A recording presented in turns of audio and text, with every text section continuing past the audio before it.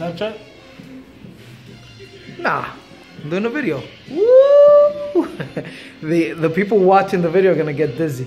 This is officially my end of the day routine. It's fun. It's like being a kid again, having fun. Gotta get your exercise. Winding down, you know. Here goes Brian Kaplan hanging out over there in the back. Lev is already sitting down. I'm over here spinning on the hoverboard, having some fun. What? You want what?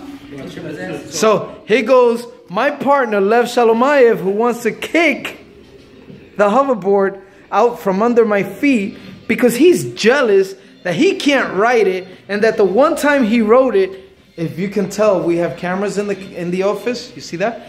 So he falls on camera sight, and we have an official record of his fall. What did he do? What? He busted what? Right there. Right there. He busted what?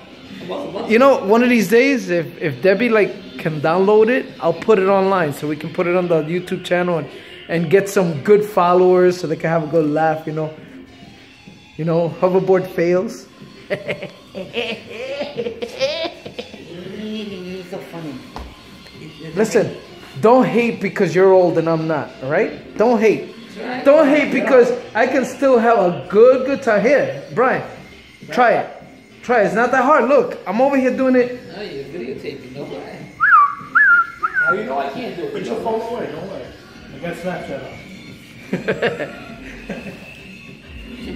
on. So this is how we wind down. We listen to some music at the end of the day.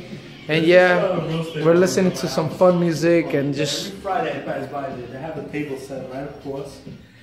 It's a whole bunch of Chinese, Asian guys.